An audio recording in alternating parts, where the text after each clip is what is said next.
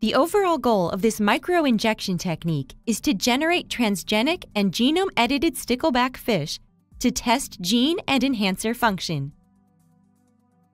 This method can help answer key questions in developmental and evolutionary genetics, such as how genes and enhancers function to generate body pattern.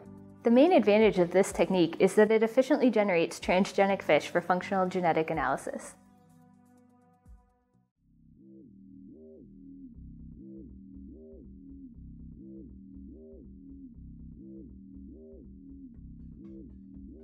After preparing TOL2 plasmids and mRNA according to the text protocol, pull at least 4 micropipette needles from borosilicate glass. Store vertically in a capillary storage jar with the sharp ends facing down.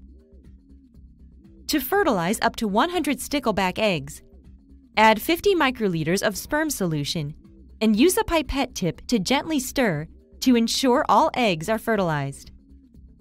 While working on ice, backfill at least 3 needles by pipetting 0.5 microliters of injection solution into the blunt end of the needle and allow it to drain.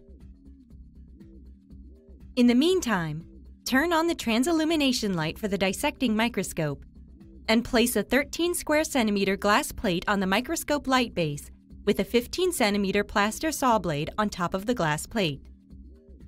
Orient the saw perpendicular to the injection apparatus with the indentations facing towards the needle holder.